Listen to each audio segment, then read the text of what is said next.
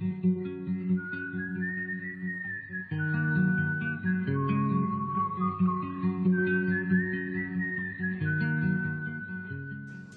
essentially two relationships that Jesus said everything, every duty of man hangs on these two. One is your love for God, and one is your love for your neighbor. And of course, love is a relational term. It's not an emotional term. You might feel emotion.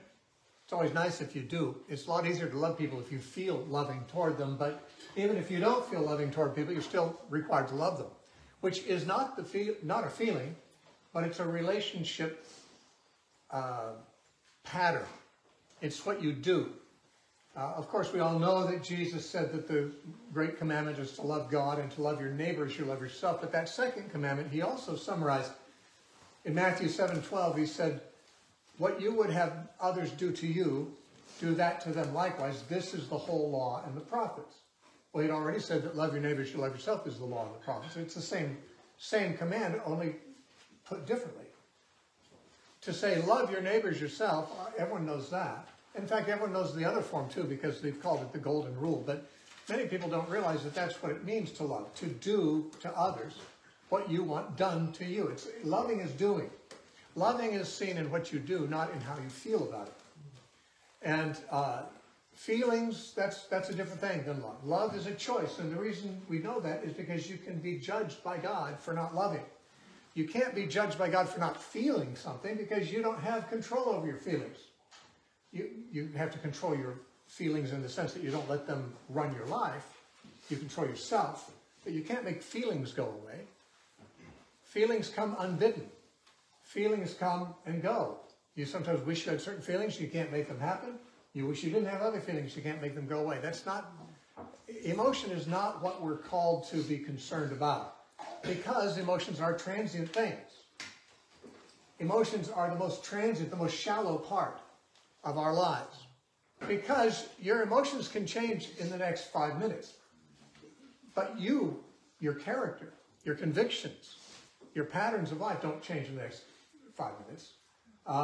Emotions can go up and down all over the place. And I'm not saying emotions are bad. I'm just saying that many people live their life in the emotional realm. They credit their emotions with validity. If they feel that something about a person, they assume that that's the way they're supposed to look at that person. If they're feeling down, they feel like they have reason to be down. Sometimes they do, but not always. Sometimes you don't even know why you're feeling down. But the thing is, even when you're experiencing the joy of the Lord, that doesn't always manifest itself in the exuberance and bubbly happiness that you feel when everything's going great and when all is as you wish it were. Emotions are not what we're talking about when we're talking about love. We're talking about relational patterns. Jesus said, greater love has no man than this, but that he lay down his life. That's something you do. You do to others what you would want done to you. It's a doing. It's not a feeling. And so, love is really simply the pattern of uniquely Christian relationships. Jesus said, by this all men will know that you're my disciples if you have love for one another. Well, people can't tell how you feel about each other necessarily, but they can tell how you behave, how you treat each other. And it's the pattern of relationship that makes up the uniqueness of the Christian community. One of the weaknesses of the church, perhaps maybe, well, I don't know if it's the only one, but it's certainly a major weakness of the church, and people notice this at times and comment on it, is there's no longer the sense of community that there was in the early church. People didn't consider that what they possessed was their own. They helped the poor among them. They served each other. They laid down their lives for each other. This was normal. This was a community pattern of the early church. The modern church is more like a religious meeting that you go to and look at the backs of people's heads and sing certain songs, or maybe listen to them, and then listen to a talk, and then you go back to your car and drive home and go on with life as it was before. The early church were in relationship with each other in a way that generated a unique community. It was that community life of the early Christians that made the gospel have its cogency. Because when they would preach the unbelievers outside the Christian community, they preached Christ. They preached the kingdom of God. But what they were preaching is there's an alternative society and we are it. God has set up an alternative society, a kingdom not of this world, people who follow King Jesus. And when people follow King Jesus, they behave differently. And you can tell how that is by looking at the way we behave over here, this group of people who are following Jesus. The world could see that being a Christian made a difference, not just in individuals, but in the whole dynamic, the social dynamics of the Christian community. And by the way, we've lost community even in the secular realm in this part of the world. I'm sure that there's more ancient cultures and tribal cultures and things like that are just non-Western cultures, where community is a much larger deal. But in the West, especially because of our radical independence, you know, we like our privacy. We don't want anyone to be nosing around in our business. We like, you know, we'd rather just, you know, be with friends when we want to be with friends, and don't want to be with people who aren't friends very long, and then we want to get back to our privacy. And I understand that. I feel that way too. But because that is our Western culture, the sense of community that was not just present, but almost defining of Christianity, of the church in its early years, simply doesn't exist. And as I said, even outside the church, you know, regular secular culture had more community. People moved too much. I mean, I don't know the names of many of my neighbors here. I think my wife knows more names of our neighbors than I do, certainly a lot more than I do. I know a few.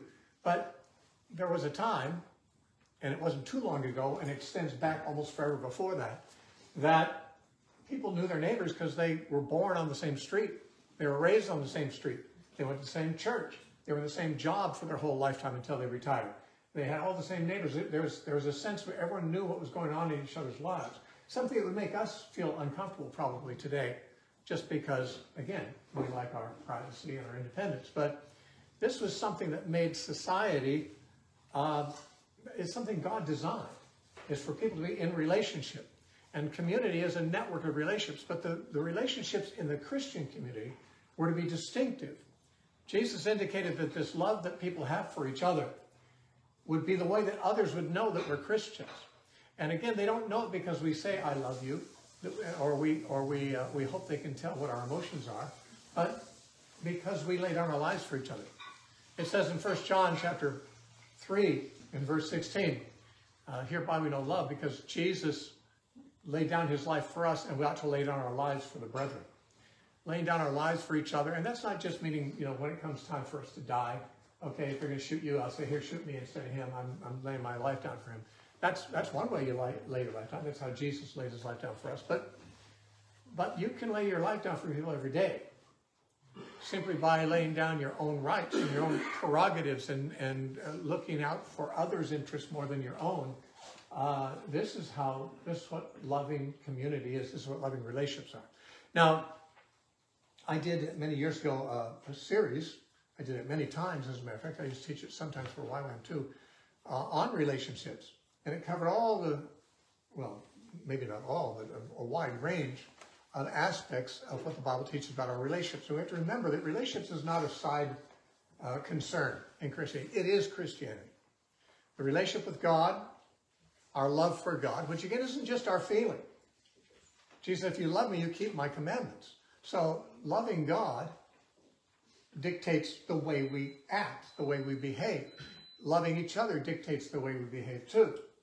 And these relationships with God and with each other can be as they should be, or they can be out of kilter.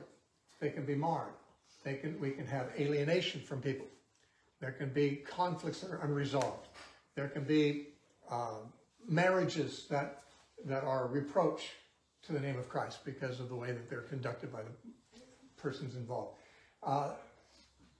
There are many Christians who simply don't make it their priority to attend to their relationships with others in the body of Christ when this is really all that we're going to be judged by. Paul said, if I speak with tongues of men and angels and don't have love, I'm nothing. If I know all mysteries and understand all knowledge and have all faith to move mountains, if I have no love, it counts for nothing. He even said, if I lay my life down and give my body to be burned and give away all my goods to the poor, without love, it counts for nothing. Now that's interesting because Why would someone give away their goods to the poor and lay their life down if they didn't have love? Well, I don't know, but Paul says if it could be done, it wouldn't be worth anything. Because you can do all those things for other reasons too. If you do it without love, it counts for nothing. Love is what God is looking for, and love is visible in relationships.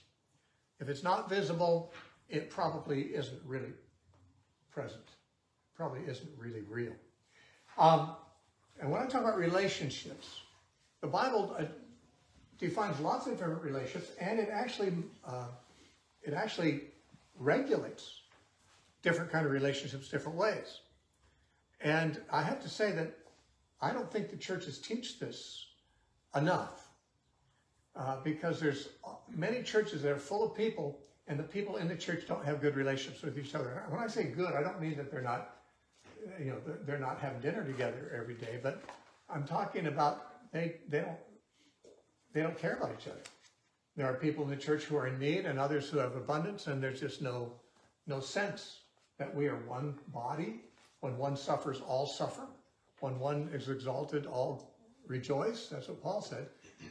Because the relationships are at a low level of priority. In fact, most people, even Christians, only want to have a few relationships with the people they get along with most easily. And obviously, who wouldn't prefer that? But that's, the easy way. That's following Christ is not the easiest way. It's not the path of least resistance. In fact, because of sin, many people are very annoying to us, and we are easily annoyed because of selfishness and sin. And this is what God is trying to eliminate from our lives and from our relationships, from our community as believers. And so this network of relationships that God has us in defines our community. And a relationship, as I'm using the term, is that area of life. It's the place where your life intersects with and overlaps the life of somebody else in terms of activity, influence, responsibility. There are people you don't have much responsibility for. For example, there's people you've never met and you never will meet, and that's not a sin, not to meet everybody. You can't meet everybody. And the people you don't meet, you probably mostly won't have much responsibility for. I sometimes feel like we are much more aware of people around the world than people were before because of TV and things like that, fast-moving information. And so we almost feel like we're in a relationship with, the people in the Ukraine when we see their suffering, the people in Gaza, when we see them suffering on TV and stuff. We feel like, wow, we're responsible for that. And maybe if God lays it on your heart, you are. But the truth is, you're not responsible for the needs of everyone in the whole world. If you were, then the world would be in trouble because you don't have enough resources to help everyone in the whole world. God puts you into relationship with some people. We do share, in a sense, a relationship with everyone on the planet, that we're all co-stewards of the planet. And there may be times when anyone who's a total stranger to us, we may intersect with their life at some point. At that moment, we have some kind of a relationship. But it's not something that defines the rest of our life. You meet somebody who's got a flat tire, someone's broken down at the side of the road, they're a stranger to you, and you help them out, you don't see them again. You don't have an ongoing relationship, but because they're in your world, that's a point where your life and their life intersects briefly and overlaps. And love is the dynamic that defines the way that Christians' lives overlap with other people's lives. And yet there are relationships that are defining of our individual lives, like who our neighbors are, who our parents are, who our children are, who our spouses are, who goes to church with us. These are people that our lives overlap theirs considerably. And there are, in many cases, these relationships are the ones being neglected, or we're simply not caring whether we are pleasing God in them or not. And those are the areas where God is looking for us to fulfill all the law and the prophets. That is to love our neighbor as we love ourselves. And so our relationship with God, of course, is very important, but our relationship with God does not exist, at least not properly, in the absence of loving our neighbor. It's John, in 1 John chapter 4, speaks about both relationships. And he says something that I remember when I was young, and I first read this passage, it surprised me because I didn't quite see that it was sensible. It's 1 John chapter 4, and it says in verse 20 and 21, if someone says, I love God, and hates his brother, he's a liar. For he who does not love his brother whom he has seen, how can he love God whom he has not seen? And this commandment we have from him, that he who loves God must love his brother also. John speaks of it as if it's a given, that if you can't love your brother whom you've seen, then how could you obviously can't love God whom you have seen. Now, you have to take his word for that. He's saying that if you think you have a right relationship with God, but you don't with your brother, and you don't love your brother, well, then you don't love God. But I didn't think, when I first read this, that it made much sense to argue, well, obviously, if you don't love your brother whom you've seen, you don't love God whom you've not seen. I thought it's a lot easier to love God whom you have not seen than love your brother whom you've seen. Because you see all the flaws. The brother that you see is the one who irritates you, is the one that you wish you could see less of. Because seeing people, you know, it's hard to like them if they're around too much. Even a guest in your home for more than a few days, you know, you kind of wish they go away. The people you see are the ones that it's harder to love. And yet John speaks as if it's harder to love God, whom you can't see, than it is to love your brother whom you can see. That's how he's arguing. If you don't love your brother whom you see, how could you love God whom you can't see? As if that's more difficult. That sounds less difficult. But that's because I think of love more in terms of emotion. It's easy for me to love God because if I have any problem with it, I can always imagine all the good things about him in my mind, and just create a picture of God that's very lovable in all respects, and never have a bad feeling about that. Where my neighbor, I don't have that luxury. I can't only think good things about my neighbor if he's doing bad things in front of me or irritating things in front of me. But that's the emotion of love. Jesus said, if you love me, you keep my commandments. And God said, he who loves God, he's commanded us to love our brother also. So I can't love God if I'm not doing... It's easy to think I love God, frankly, because he's not visible. He's not speaking audibly to me. He's not in my face. And maybe he does some things that irritate me, but a lot of times we don't attribute those things to him. But when my neighbor does something that irritates me, I easily attribute to him. I can tell it's him. He's in my face and so forth. So the Bible says if you really love God, you have to love your brother also. And it's you know, no doubt a lot could be said, or a series could be taught on how to love God. But we need to have a grasp of all the ins and outs of what it means to have love for your neighbor, to have your relationships with your neighbor, what they should be. You know, Jesus said, if you come to the altar to offer your gift, and of course he's speaking in the context of the Jewish temple that was standing at the time, and the worshipers would go and bring a gift, an animal to the altar. And Jesus said, if you bring your gift to the altar, and you there remember your brother has something against you. Now that means your brother, you've done something against him, he's holding it against you. You haven't made it right. You've ignored it. You've just let it slide. You've done something to offend your brother. He's holding it against you. You haven't resolved it. She said, well, leave your gift at the altar. Don't even offer it to God. Just go and make peace with your brother, make it right with your brother. Then you can come and offer it to God. He's saying basically, God doesn't want this worship from you if you're neglecting what matters most to him. And that is the relationship between your brother and you. If you've wronged your brother, you haven't gone back to make it right to him, don't bother coming to worship God. He's waiting for you to do what he's already told you to do and love your brother. And then, once you've done that, then come on back and you can worship God. So, this is an extremely important thing, obviously.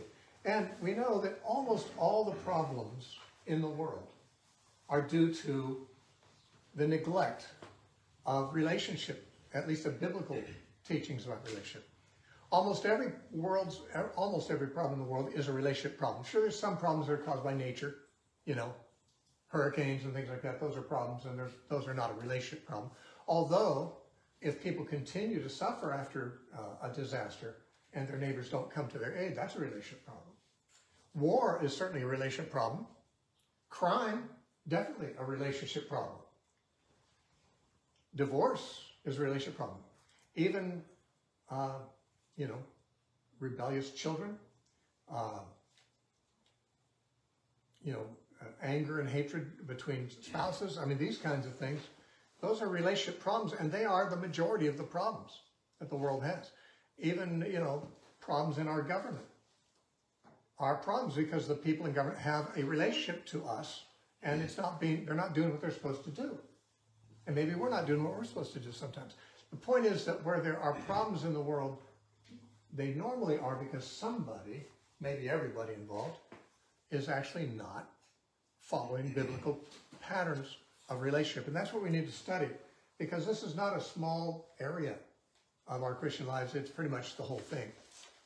Of course, worshiping God, singing, loving God, praying, these aspects of our vertical relationship with God, they're obviously unique parts of the Christian faith too, but Jesus already said, don't bother with that until you've dealt with this. If your brother has something against you, don't even offer your sacrifice to God. You go fix it with your brother first. Then God wants your sacrifice. So this is an area that we are not able to neglect without great harm being done. When God created the world and the animals and all this stuff, the plants, every time he did something, or at least almost every time he did something, he said he saw what he'd done and it was good. He even said that when he had finished it was very good. And the first thing that was not good, that God himself said was not good, was not the devil. It wasn't the fall. It's before the fall. The first thing God said is not good is for man to be alone. He made man, but he said it's not good for man to be alone. That is, man in isolation, man without relationship. Now, of course, that led to a marriage relationship, which is the fundamental relationship of humanity. Though not all people are involved in that relationship, it's an indispensable one that needs to be maintained properly, and if society's going to be okay. But God created a marriage, but not everyone is married. There are other relationships other than marriage. But the point is, man without a relationship, man alone, in isolation, that's not good.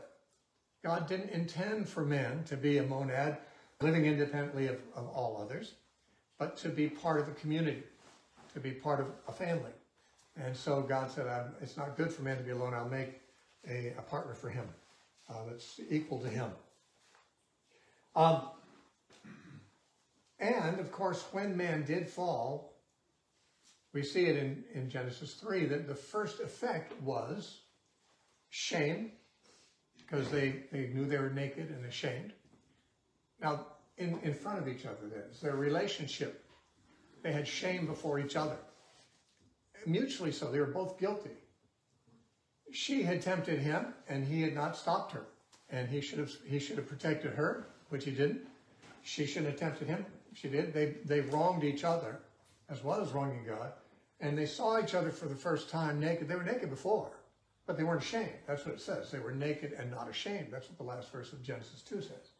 But when they sinned, suddenly their eyes were open and they saw that they were naked, and they covered themselves in shame. Now, there's nothing shameful about being naked, apparently, because they were naked before that without it. But when you're not innocent, nakedness is awkward. Now, none of us are completely innocent, so as adults we don't get naked in front of each other. But little children, when they're born, have no shame about nakedness, even when they're toddlers, probably almost up to kindergarten. They'd still run around without any clothes on and not even be aware of it. I mean, they only get aware of it if they get cold, I suppose, but they don't. It doesn't occur to them that people are seeing them naked because they're unashamed. They are innocent. They're innocent. But when we are no longer innocent, we are no longer unashamed. And this broke a relationship. Adam and Eve had to hide from each other and from God. The relationship with God and with each other was broken. They didn't want to be exposed to each other. They made an attempt to cover their nakedness so that they wouldn't see each other's nakedness anymore. And this is obviously a breakdown a marring of the first relationship. And we see the second relationship on record. There were others, I'm sure, that aren't recorded, but Cain and Abel. There was a serious problem in that relationship. And obviously Cain killed Abel. That's about as bad as it can get in a relationship. But our spiritual life and our quality of life, I guess I'd say our quality of life is measured by our relationships, by the quality of our relationships. People who are wealthy, but all their relationships are messed up. They don't have anyone they trust. Their marriage is broken. Their kids are alienated from them. Being wealthy is a small comfort if your relationships are all a mess. Because we're made to be in relationship, and when relationships are broken or marred, our quality of life is low. I dare say that anyone who commits suicide, if you find out what really was behind it, it was probably a relationship problem. They didn't feel like anyone cared for them. They didn't feel like someone loved them. They wanted to love them. It's a breakdown in relationships. And although most people won't commit suicide, those who don't often do other self-destructive things. Our quality of life is damaged by poor quality of relationships. God has the quality of our relationships to each other on his mind. It's not good for us to have none of them. And it's not good for us to be alienated and shamed by unresolved sin. So we have to say, God wants us in relationship, in community, and he tells us how to live in community. Now, it's interesting that no human being comes into the world, as Adam did, without any relations. Every human being since Adam has come from another human being, and for some period of time was dependent on other human beings. Children will die if they're born in no relation. If a mother has a baby, just leaves it out on the ground and leaves it, that baby's going to die. If it doesn't have human relationships, in this case parental relationships to nurture them, they die. We're not made to survive without relationships.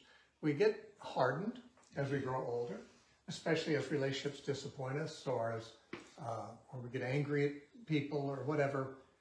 We kind of try to build up a crust so we don't relate vulnerably to other people as much. We don't want people to know everything about us. We're like Adam and Eve hiding in the bushes, because there's being exposed, being transparent, being vulnerable is scary. And the devil uses that in order to distance us from each other, when in fact what we need is reconciliation. What we need is to get closer to each other. And that's how the devil prevents the body of Christ from being what Jesus wants it to be. Remember, Jesus prayed in John chapter 17, he prayed twice that his disciples would be one, so that the world will know that the Father sent Jesus into the world. Well, one in what sense? Obviously in unity, in relationship.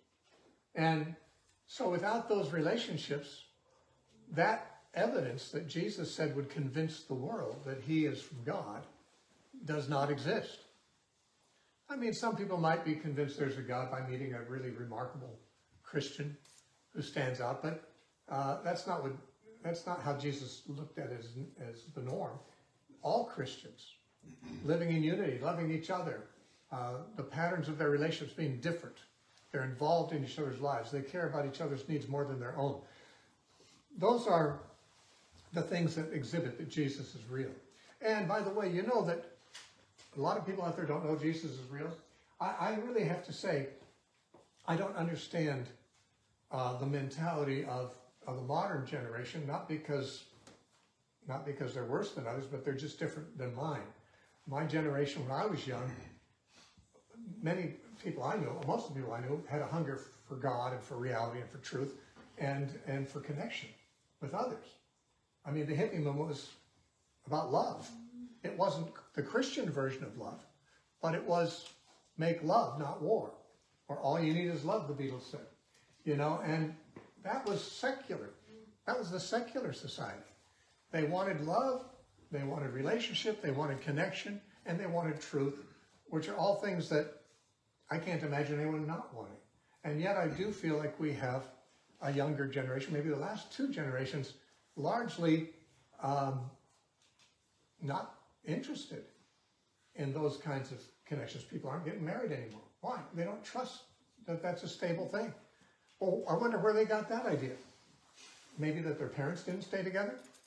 I mean, how can someone whose parents divorced each other after pledging lifelong fidelity to each other, and therefore at least one or both of them have cheated on the other by breaking that arrangement, how can a child in that feel that they can trust another person when they promise to be with them? Now, some do, and thankfully some marriages do survive. There are people who take that risk and it works out for them. There's others who take that risk and it doesn't. But the point is, more and more, because marriages have broken up, and that's a relationship problem. By the way, if people followed the biblical guidelines for relationships, there would be no divorce. Period. Amen. There'd be no divorce. If husbands love their wives as Christ loved the church, as we're commanded to, if women submit to their husbands as unto Christ, as the Bible commands, there'd be no divorce. And because it's frankly forbidden to divorce. And you know, why do people get divorced? Well, they get divorced because marriage is hard. It's hard because someone, maybe both, are not really being uniquely Christian in the way they relate. It may be that you could grow tired of somebody, or maybe eventually find someone boring that you've been married to for a long time, without them being a bad Christian. But you'd never break up the marriage unless you're a bad Christian or they are. You know, somebody's not following the pattern. And when the marriage breaks up, then the kids lose sight of what marriage is to be, and sometimes they are afraid to try it themselves. Or if they do try it, they try it tentatively. More and more kids are not. Now, I think there's something like 63% of people living together now are not married in America. That's a majority, by the way. And that was pretty unheard of a few generations ago. But this is because relationships, people have lost faith in relationships. And why have they lost faith in relationships? Because the elders, their previous generations, didn't conduct them in a biblical way. Even this is true in the church, because divorce is very common in the church as well. And that being so, means that the church is guilty, certainly more guilty than the world is. Because we know, and they don't, what marriage is supposed to be. We know what faithfulness is supposed to be. We know what loving others as we love ourselves is to be. And if we haven't modeled that, then that's on us. And I believe when we in the church do not love each other in a Christ-like way that exhibits Christ to the world, we may in fact be causing little ones who believe to stumble. I've seen a number of marriages, one of my own in the past included, where a spouse would leave and the kids who were following God until then decided, why should I bother? Dad's not, or mom's not. You know, they told me about God and now they're not following, so why should I? And, you know, to cause a little one to stumble, Jesus said you'd best have a millstone put around your neck and be thrown into the sea. Better than that, better than to make someone stumble. And yet people are doing it all the time. Every time someone gets a divorce, they take that risk. I'm not saying no kids survive it. I've known some kids who've survived it and kept their faith intact. But they're at risk. And so Christians really need to realize that when we stand before God, what are we going to be judged for? We're going to be judged for what we did. What we did in what way? Well, what we did to other people. That's really what defines our duties, how we behave toward other people. And so if we haven't learned to conduct relationships in a biblical way, we certainly will be responsible for that. And we do bring a reproach on Christ when we don't follow his commandments and don't follow the biblical patterns. Now, because Christ calls us to love one another, being a Christian, being a disciple, is supposed to refashion all of our relationship patterns. unless we happen to have stumbled on some good ones before we came to Christ, and that's a possibility because we live in a civilization that's been influenced by Christianity for hundreds of years. It's very possible that even people who aren't Christians have picked up some Christian ideas and are doing some things right, but no one's doing all things right, even Christians, and that's where our growth edge has got to be found, is how are our relationships improving? How much are they glorifying God? And we will not be able to do that as long as we're thinking primarily of ourselves, of course. We have to be thinking about the other people, because that's how Jesus did. Jesus wasn't thinking about himself when he came here to die for us, and obviously that's the model. That's the model of love. We don't think about ourselves, we die to ourselves. And we do it for the sake of other people. As we learn to love, the way we live changes. And making disciples, Jesus said, involves teaching them to observe everything he commanded. And he commanded a lot of things, but almost everything is about relationships. It's interesting, when you read the teachings of Jesus in all the Gospels, you don't find any of his teachings about, or at least very little, maybe a verse here or there, but not much, about practicing religion. Or where he does, like in the verse I mentioned earlier, when you bring your gifts to the altar, that's about practicing religion. He says, yeah, but put your relationship with your brother first. Jesus, all of his teachings, Sermon on the Mount, everywhere, it's about treating your brother a certain way, or your neighbor, or your friend, or your enemy. These are relationships you have with people on the planet. And until we are doing what Jesus said, our relationships are a reproach to Christ. And the church seems satisfied with that for the most part. As long as people are attending church, as long as the money's coming into the bag when the offering is taken, as long as people seem happy to be entertained there, church leadership is very often okay with that. Marriages can be breaking up. There can be people in the church who don't speak to each other anymore, and they're there every Sunday and won't speak to each other because they're holding grudges, and the leadership very seldom intervenes or even knows about it or even cares.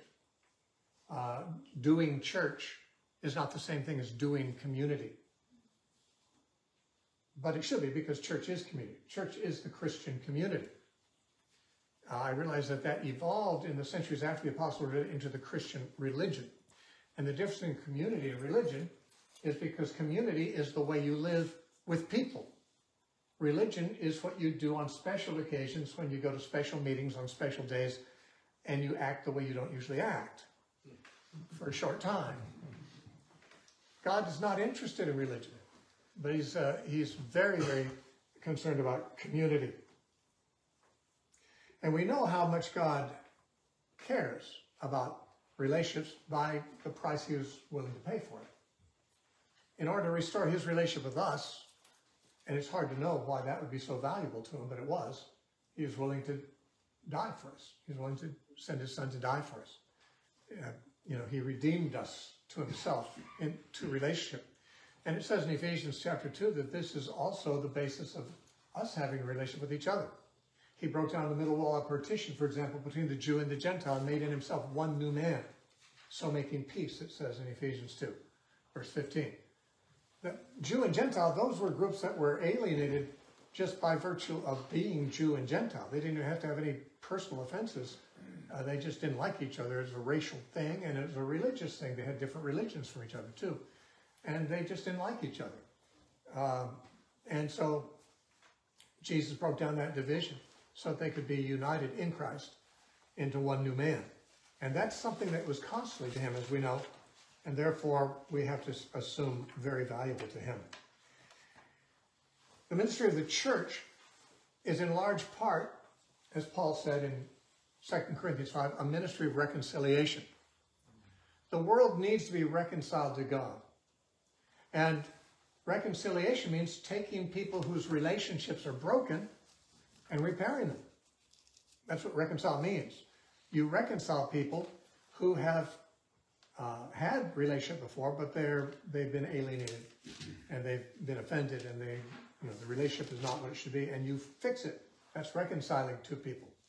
And where Paul talks about that in 2 Corinthians 5, he says this. He says, therefore, if anyone is in Christ, verse 17, he's a new creation.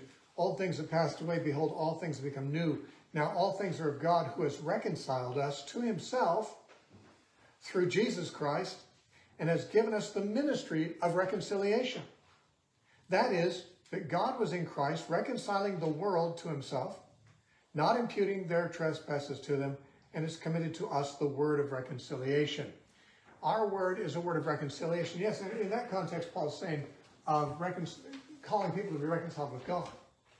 But Jesus said, blessed are the peacemakers, that's reconcilers. People who make peace between parties that are not at peace are reconciling. So they should be called the sons of God. People are called the sons of God because they resemble their dad. And God is a peacemaker. Paul just said, God was in Christ reconciling the world to himself. Now, God had done nothing wrong to the world. The whole alienation was on the world side. They were the ones who did all the wrong things. And yet, God was willing to die and pay that price to reconcile the world to himself. That's how committed he is to that relationship.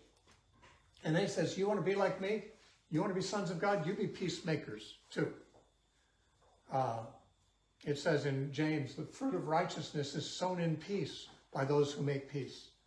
Those who make peace are sowing seeds of righteousness, which grows into righteousness.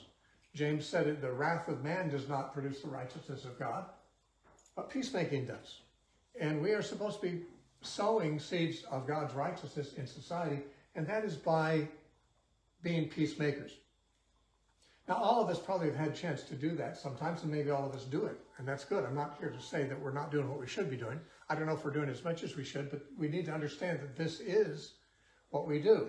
Anyone who's got friends who are alienated from someone else, husbands and wives alienated from each other or whatever, or you just hear of two Christians that aren't talking to each other, or someone who's alienated from their parents or from their children, to step in where you can and to try to get those people in the same room and to say, listen, how can we reconcile this situation? That's something that some people would like to avoid. Someone said, blessed are the peacemakers, they shall get their eyes scratched out. You know, they'll make enemies because not everyone wants to have peace. God wants them to have peace, but the reason many people don't have peace with other people is because they don't want it. They would pursue it if they wanted to, but they just as soon have that person out of their life. It's too hard, too much effort, too tiresome to try to work on a relationship that's a difficult relationship. Why not just retreat into my own private isolation, or else just hang with the people who are easy to be with? Well, I'm glad God didn't do that, because we were not easy for him to live with, and he didn't retire. He came after us. And that's what we have to be committed to do. Because especially in the case of Christians, but I think even in non-Christians, non-Christian families are hurting because of family breakups, and you know, people are hurting because of injustices done to them on the job, or injustices by the criminal justice system, or other kinds of things. Injustices alienate people from each other and offend people, and those people need to find I'd say a responsible reconciliation. Now, responsible, I say, because it doesn't just mean let's just kiss, make up, and hold hands and sing Kumbaya, because the reason that relationships break up is because somebody has a pattern of doing things that cause such breakups. And nobody has taken the effort to undo that. Now, every conflict can be undone. There's no human relationship breach or breakup that cannot be fixed if both parties care about it as much as God does. You might say, well, every time I see them, I just can't stand them. They can't stand me. You know, we can't ever be close. Well, there will be probably some people that you won't be close to.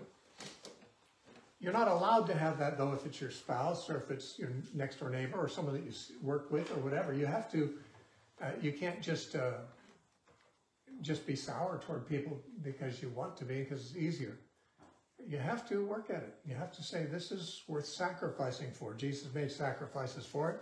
I'm going to carry on his work. I'm going to continue what his concerns are in my life. And, you know, if somebody has wronged you, and you're angry about it, and they don't care, well, that can be fixed. You're both going to have to want it. But if both people want it, it can be done. A person can humble themselves. They can apologize. A person can forgive. A person can say, okay, what I did that insulted you, I'm going to try to stop. I'm going to be mindful of the fact that that's something I need to stop doing. That's what Christianity calls us to do, to stop doing the things that damage relationships between God's children. We do not grow in isolation. Jesus prayed, Father, I pray that they might be one and that they might be made perfect in one. The word perfect means mature. I pray that they would be in unity and that in that unity they become mature. In the 4th chapter of Mark, Jesus tells about the kingdom of God being like seed that's sown that grows even when the farmer's asleep. There's a forces beyond the farmer's power that make it grow. First the blade, and then the head of grain, and then the ripe grain in the head. I understand the head to be the gathering of the believers. The stalk, the plant itself, is the kingdom of God.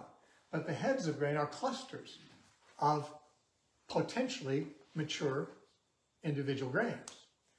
They're not mature at first, but they ripen in the head. He says the head forms, and then the ripe grain ripens.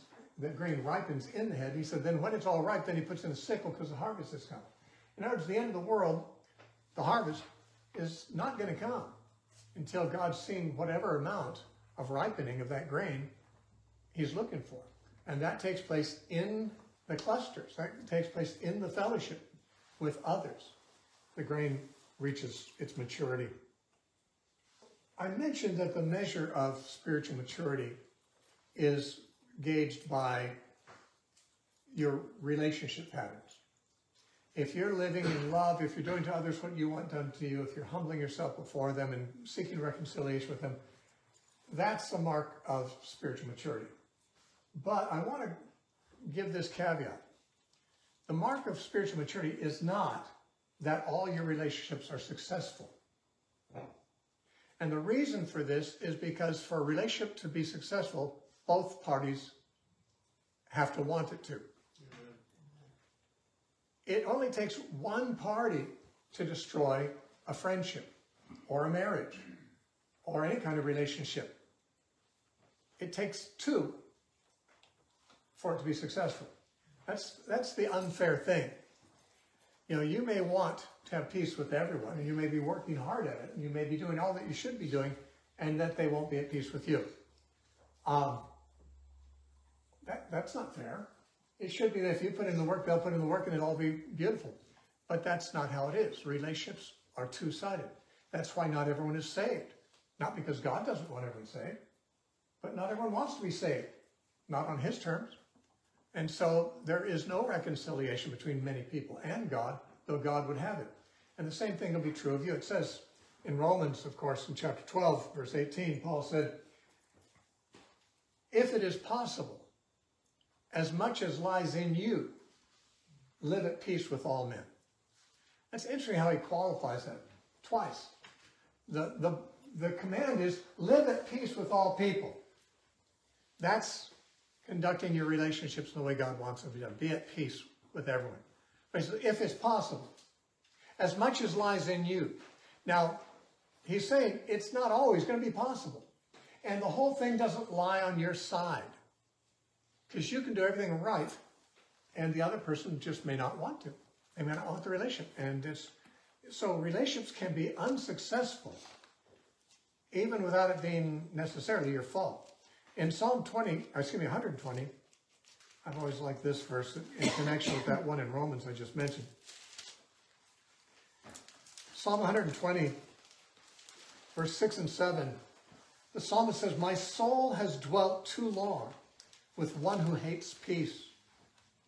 I am for peace, but when I speak, they are for war. I bet you've had some situations like that in your life. People that you wanted peace. You wanted the relationship fixed. You wanted to live peacefully with them, but they wanted war. They just didn't want it to happen.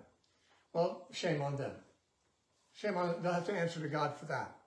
And if that is the case in some relationships that you have, that's not your fault. I tell you, when my previous marriage broke up, I remember thinking, I can't teach about relationships anymore because I have no credibility. My relationship failed.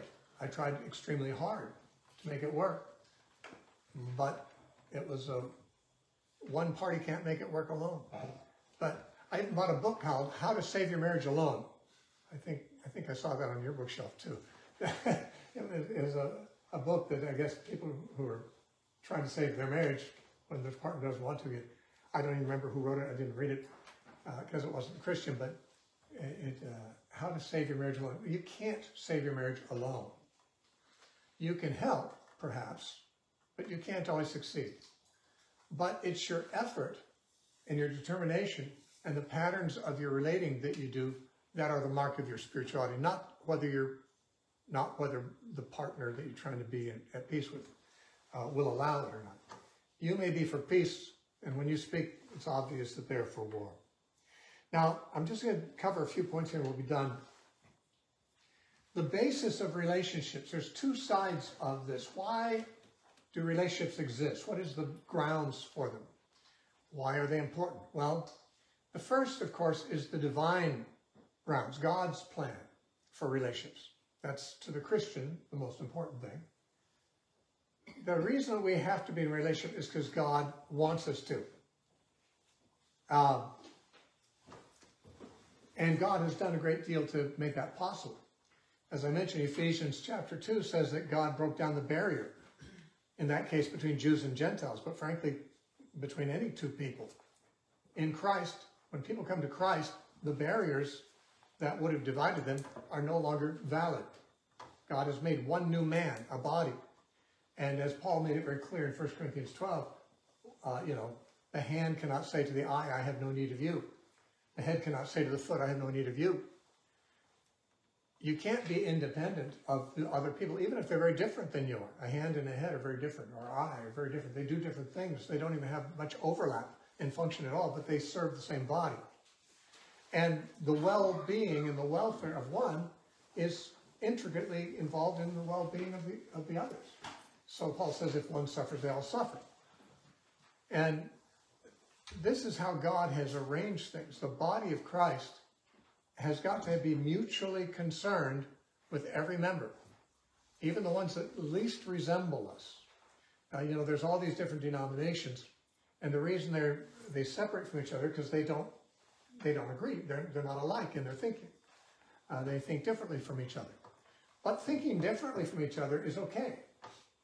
The Bible does not say that everybody has to think like one other person, and if we do, that person has not been identified for us. It'd be fine with me if everyone's required to agree with me and think like I think, but I don't think everyone's going to agree to that. I think they'd rather see me agree with them. So we don't have to agree with each other. We have to love each other, and we have to make sure that we work to keep the peace in the relation, even if we differ. And that could have been done more than it has been attempted. I personally believe when Martin Luther disagreed with the Roman Catholic Church and they kicked him out, that didn't go well for them, for him, or for the body of Christ in general. It caused a big division that continues to this day, and that division kept dividing more and more. And the basis of that division was carnality.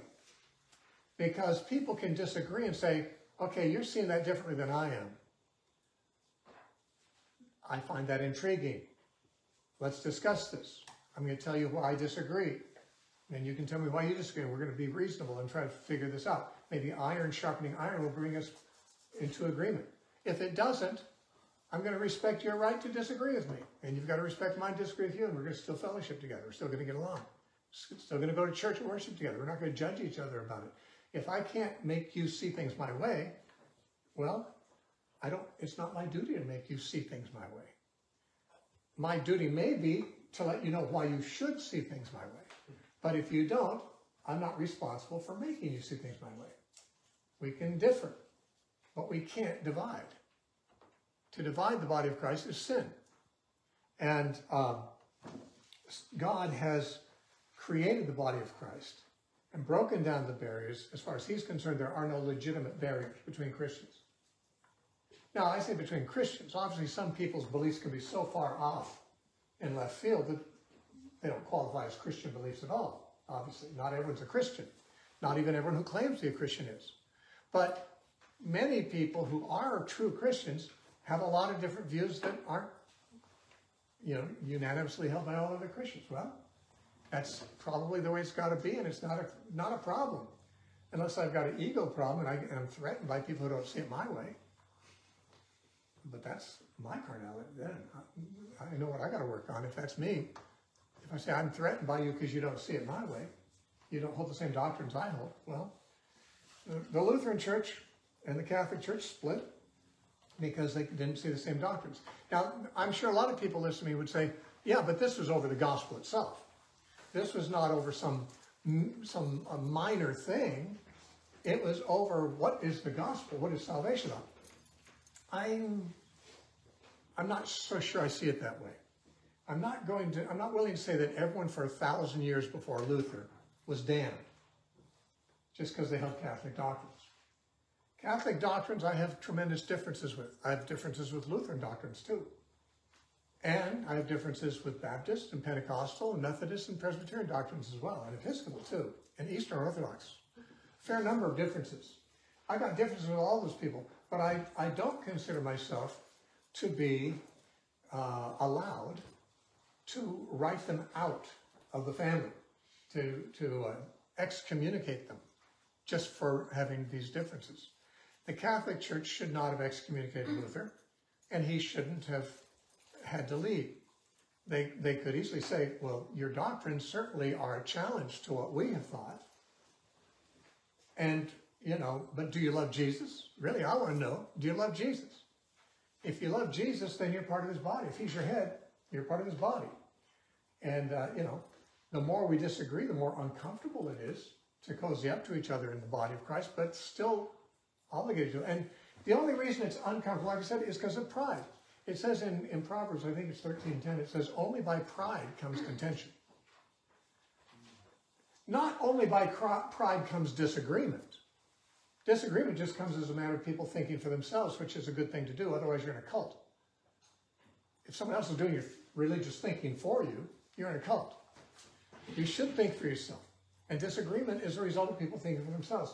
But strife isn't. Only by pride comes contention.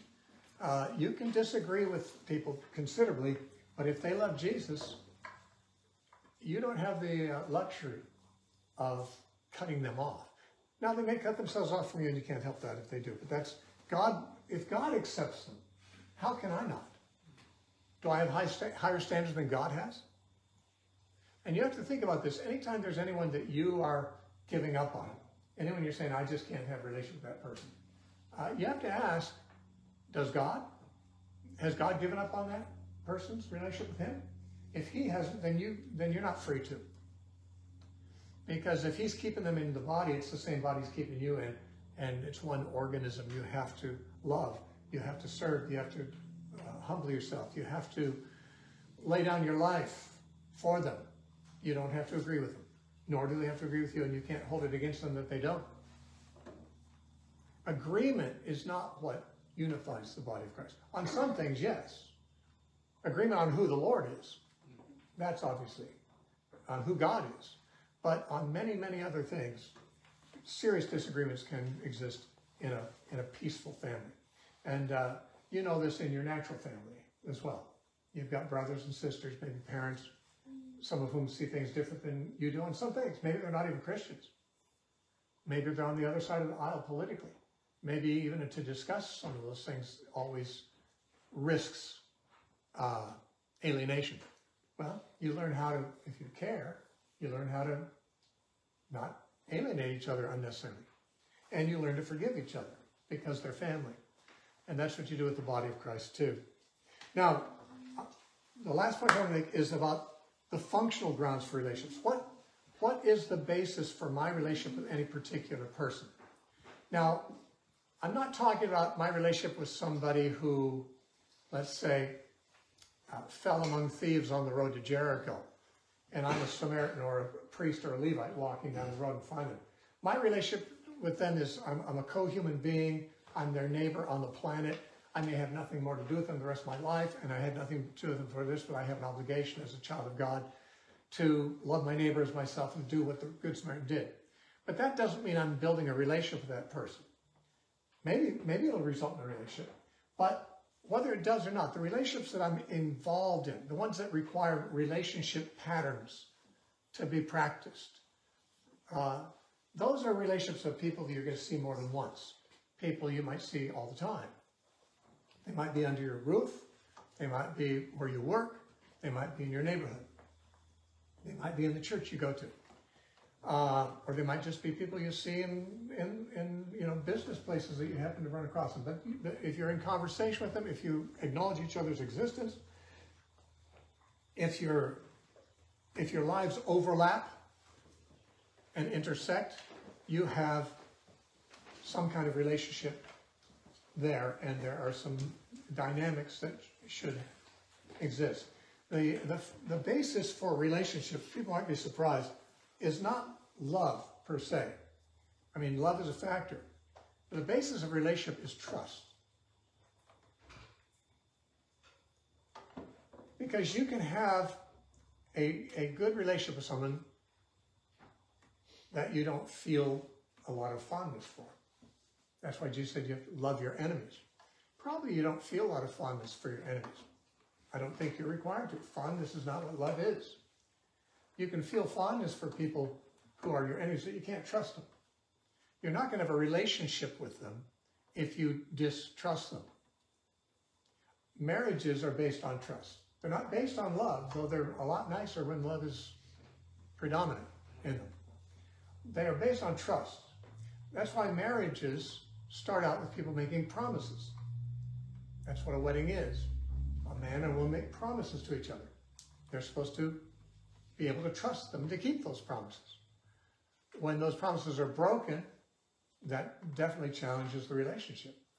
But you cannot trust somebody, I should say you can't have any kind of relationship with somebody if you distrust them. If you believe they're going to stab you in the back when you turn your back. If they believe they're going to break every promise they make, you're not going to be involved. You can't. And trusting people is not a command. But if you don't trust people, you're not going to have much of any kind of relationship. We're not commanded to trust people. In fact, trusting people, we're warned against that in the Bible. Cursed is he who puts his trust in man, Jeremiah said. And, men are not trustworthy and women are not. But you can't have no relationships and you can't have a relationship if there's no trust at all. There are people that you can't trust, and frankly, there's not much you can do about it. You can't relate with them. And because they're just not going to carry their side of the relationship. You can try to keep winning them over. Try to get them to the point where they feel that they should be trustworthy. But without any trust, you're not going to have a friendship. You're not going to have a marriage. You're not going to have a relationship with your parents if they distrust you and you distrust them. So trust is a very important part of that. Another is humility. You will not succeed in relationships without humility. Again, I said, by pride only comes contention. Now, pride brings strife. Why? Because egos are both requiring that the other person respect them and acknowledge them as being right. And frankly, if you're humble, you might acknowledge that you're not always right.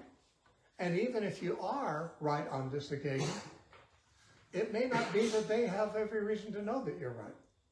And it might offend you, your pride, that they don't know you're right. That they don't know you're smarter than they are. Or that you're more honest than they are, or whatever. But being humble in relationships means that you will honor the other person. In Romans 12:10, Paul said, be kindly affectionate to one another with brotherly love, in honor, giving preference to one another. Honor the other person more. than yourself. Now, I have to say,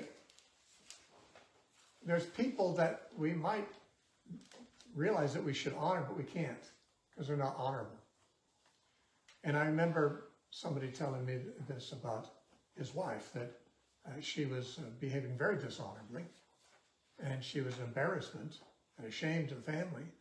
And he said, God, how can I honor my wife? The Bible says in 1 Peter chapter 3, men give honor to your wife as to the weaker vessel.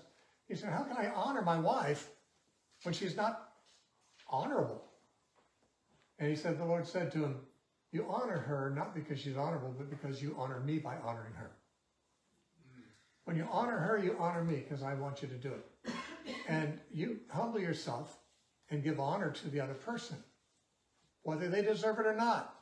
Because if you don't, you're not honoring God. If you don't love your neighbor who you've seen, how can you love God whom you've not seen? If you don't honor them when God tells you to, then you're not honoring God. Remember, Jesus said in John chapter 5, he says that everyone ought to honor the Son even as they honor the Father. And he said, he that does not honor the Son does not honor the Father who sent him. Well, you can't honor God if you don't honor Jesus, because God wants you to honor Jesus. And if you don't, then you're not honoring God. That's what Jesus is saying. Now in Philippians chapter 2 and verse 3, Paul said, let nothing be done through selfish ambition or conceit. That's pride there. But in lowliness of mind, that's humility, let each esteem others better than himself. That's what humility is. You're going to offend a lot fewer people if you're esteeming them better than yourself. Now, to esteem them better than yourself doesn't mean you really think they are truly better people than you are. Sometimes you'd have to engage in self-deception to think that. A lot of people are not as good as you are, and you're not as good as some others are. And it's irrelevant. It's not our place to be deciding, where do I stand on the hierarchy of superiority in terms of this person or that person. I'm probably better than some, but I know some are better than me. Where am I? That's not even for me to consider. That's pride. Humility says, I'll just esteem them as if they're better than me. I don't know that they're not. I know how wicked I am. I know how many things there are about me that people don't see. They probably have about as many things I don't see. I'll just, like God says, honor them above myself, esteem them better than myself. If I get it wrong, I've really lost nothing by obeying God in this. Humbling myself. There are very few relationships that cannot be improved by both parties just being more humble and esteeming the other better than themselves. And then this next verse in Philippians 2, and the last one we'll look at here, is he says, let each of you look not only to his own interests, but also to the interests of others. This is what love looks like. You're deferring to the other person. Of course you have your interests, and they are in conflict with other people's interests, obviously. Whenever you give to the poor, their interest in your money is in conflict with your interest in your money, right? I mean, your interest in your money is that you can use the money for what you would like to have. They have an interest in your money. They have no right to it, by the way. But you are a merciful and compassionate person, if you're a Christian, and therefore you share with them. But you are honoring their interests above your own. And it's not just when you're giving money to the poor. It's when you're deferring to anybody. Whenever there's an argument that you could win, but it'll take a while for the other person, if ever, to recognize that you won, it's a good idea just to drop out and humble yourself and say, they're interested in being right, I'll just give them that. I'll defer to that. It says in Proverbs, it's an honor for a man to cease striving, but any fool can stir up an argument. It's an honorable thing to stop striving. Defer to the other person. Let them have their point. It's our pride that makes us always want to be right, and it's that and the corresponding pride in the other person that causes unresolved strife to occur. Because we know we're right, and they know they're right. And we know they're not, and they know we're not. In other words, it's unresolved who's right and who's not. And until we can say, well, we're going to have to live in peace and love each other, without knowing who's right. Or even if I'm pretty sure you're wrong and I'm right, that's not a reason for me not to esteem you better than myself. To in honor prefer you. To look out not for my own interest but yours. This is how relationships have got to be conducted. Now, the Bible has special instructions for a whole lot of different kinds of relationships. Our relationships with our parents, our children, our spouses, our neighbors, our enemies, the church, the government. The Bible has specific instructions on all of these relationships, and they're not all the same because obviously the expectations and obligations are different in different relationships. So we're going to, over the next few times that we meet here, go through this general subject of relationships and see how it is that God wants us to behave differently and to relate differently and to cultivate the kind of community among ourselves because of it that is what the church originally was and is still supposed to be.